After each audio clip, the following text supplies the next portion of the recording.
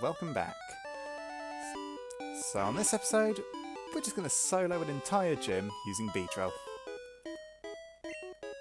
Even though we're apparently not allowed in here, which seems strange considering the door was wide open. And considering there are only 8 gyms in Kanto, that kind of makes it impossible for male traders to enter the Pokemon League. And I guess they kind of worked around that in the anime, with there being more than 8 gyms. You know, Gary Oak having 10 gym badges for some reason, and then challenging Giovanni anyway. Season 1 of the anime was weird. Entertaining, but weird. Hello.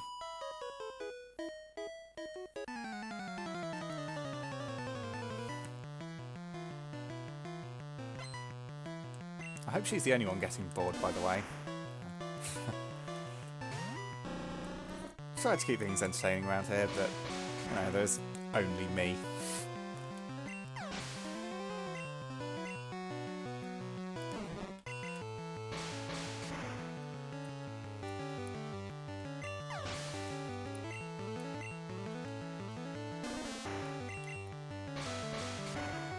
I wonder, how many individual Pokemon are in this gym?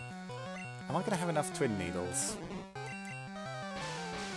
I guess I could use Poison Sting on Tangler when I fight that.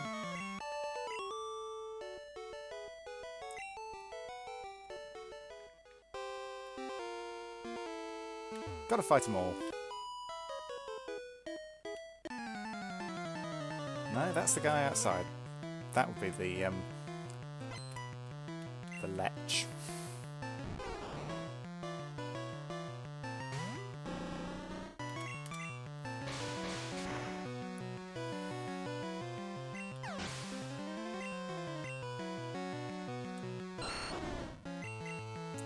There's so many trainers with Bulbasaur and Ivysaur. That's cool. But I wrecked them anyway. And got a level up out of it, which is even better.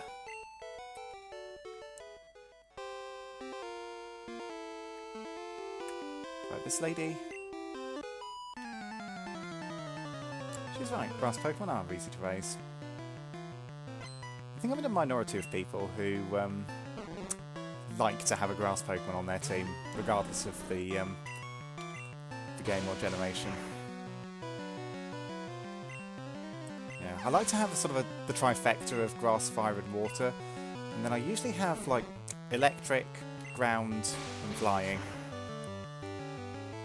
Sometimes maybe spice things up and have a dark or a psychic type on there, but generally those are the 6 types I go for.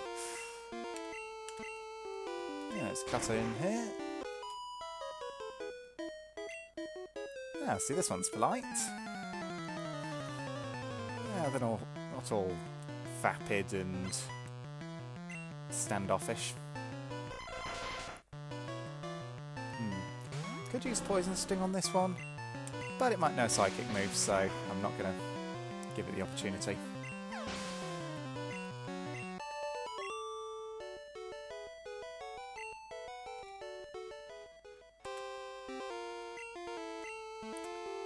You see? Oh, she's doing a good job. When did that tree come back?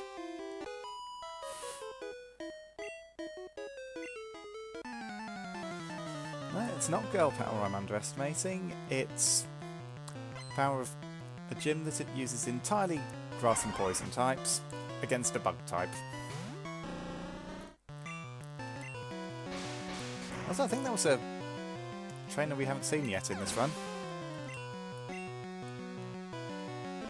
I'll ponder over her sprite in a little while.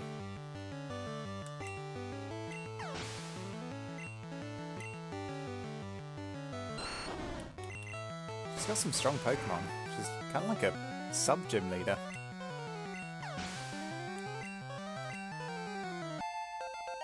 Boom. Easy. Yeah. That's the thing. There are a lot of whips in Generation 1. I mean, there's the Rocket Grunts and the Tamer class that have them, which is kind of understandable because Team Rocket are horrid and the other guys, the Tamers, I guess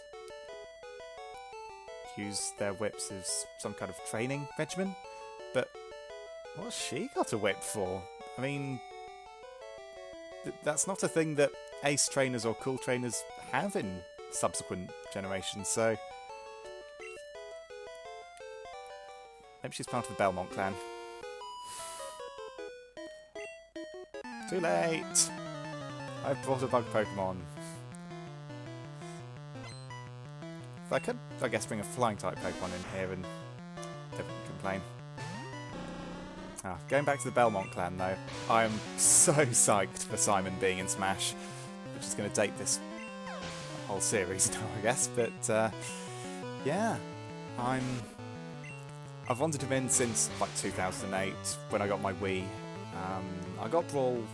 I can't remember whether I got Brawl before Super Castlevania 4 or after, but I mean it would have been around the same time, like the first half of 2008, and I thought Simon would be a really good fit for Smash. And so now I'm very excited that he is in. Anyway, here's Erika, who a lot of people like to joke that because she's in a plant-type gym, she's perpetually stoned. Well, I guess she's like chilled out, you know, herbal tea and aromatherapy and stuff. So speaking of upcoming games, I'm kind of excited to see what she'll look like in, what's it called? Let's Go Pikachu and Let's Go Eevee. Yeah, we've seen Rock Misty and Surge, so it'd be nice to see what the others look like. Because she sometimes changes her appearance a little. Not as much as Sabrina, but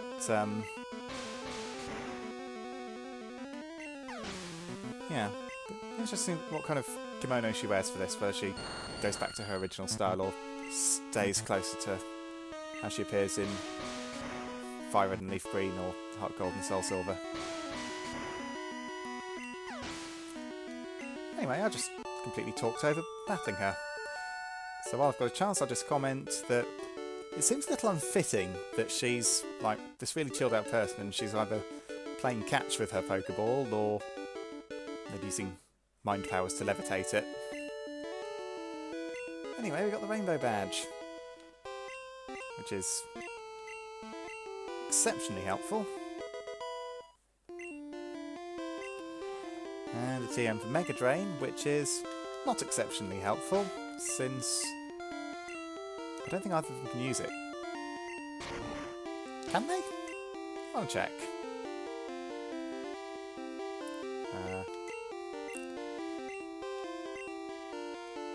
Oh, he can! Do I want to? I mean, his special stats are pretty low.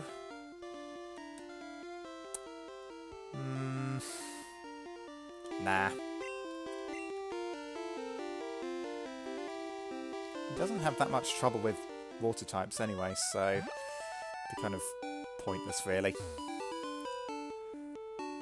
I've got a little bit of time left. I just want to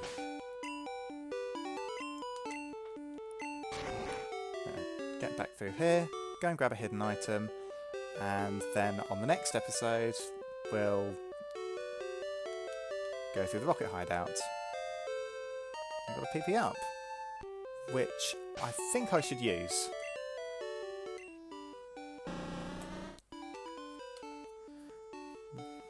He's got enough of his stuff, but it's Ocean Man whom I want to use it on, as she will keep Ice Beam, which doesn't have a lot of PP. I mean, I'll teach her Surf, so there's no point in using it on Bubble Beam. Yeah, I think I'll do Ice Beam. Oh, bloody hell.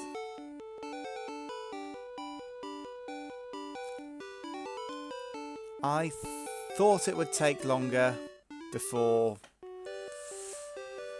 the menu appeared, so I'm just Guns are blazing, hammering A. Ah, idiot. Absolute blinking idiot. See you on the next episode, everyone. As always, thank you very much for watching, and cheerio.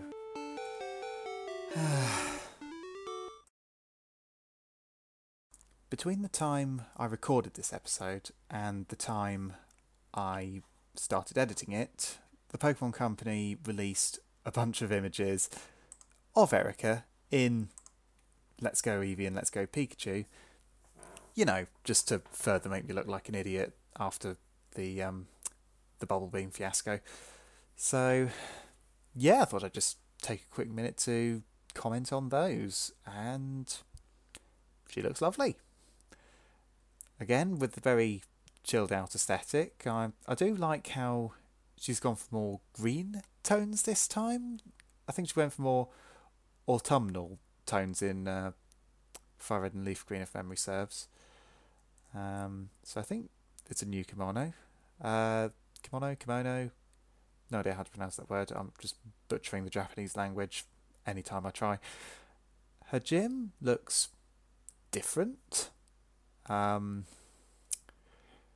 Again, this game really does look dumbed down. Visually, aesthetically, very pleasing. But if you compare it to what we've just seen in this episode, how you had to at least use cut a few times to get to her. Didn't have to fight everyone in the gym, but you would have to fight at least 1 or 2 trainers to get to her. But no, here she is. Just walk in, walk straight up, bam. And yeah, but as I say, the aesthetics are really nice. I'm in 2 minds about the whole grid-based Kanto in a Switch game, but not too worked up either way about that. And yeah, she's got her Vileplume, which looks happy to be here. Yeah, that's all I can say on the matter, really. Very glad we finally know what she looks like in these games.